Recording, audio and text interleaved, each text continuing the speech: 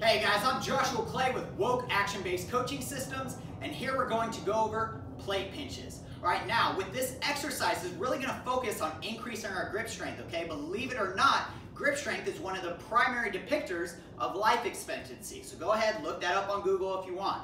So what we have here is ideally we want to use bumper plates, all right? Bumper plates are the type of plates you see in a lot of CrossFit gyms and a lot of athletic performance facilities. Now, if you do not have bumper plates at your gym, because you'll notice these don't have any holes or anything on the side, okay? And that's what we want. You can go ahead, take 2 plates, again, without holes. Right here, I got 2 5-pound weights, and hold them together, okay? So, what I'm gonna do is I'm gonna go ahead, grab my plate pinches, stand up, and all we're gonna do is hold, all right? Just as in a farmer carry or sprinter carry, we're keeping these nice and far away from our bodies, okay? So, you'll notice that the thicker the plate, the harder it is, okay? Because the less grip we're able to get with these bad boys, okay? So, make sure that you grab a weight that you're actually able to hold for the prescribed time. And those are plate pinches.